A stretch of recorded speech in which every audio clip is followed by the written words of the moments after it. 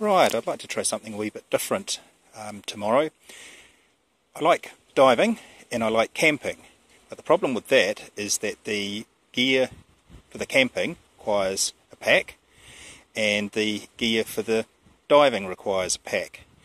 So I'm trying to work out some way that I can minimise the camping gear and the diving gear so they can all go together.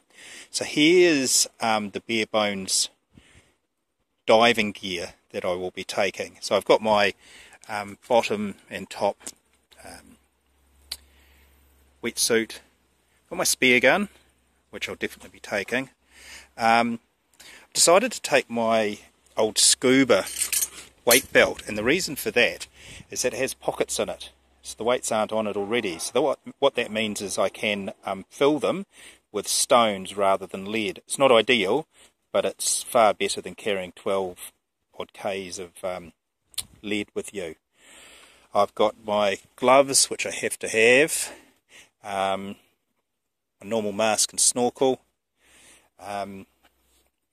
my boots, which I will use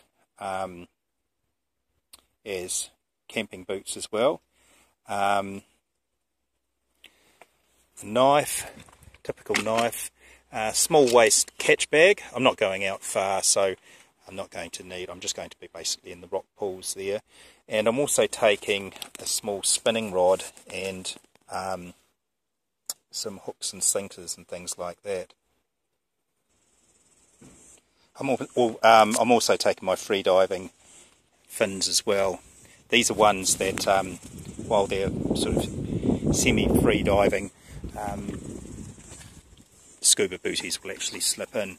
If you knew where you were going, you could probably get away with perhaps shorter fins and lighter fins, maybe the sort that you might have for boogie boarding, or just trainers, particularly if you were just planning on going in rock pools to get a few power and things like that.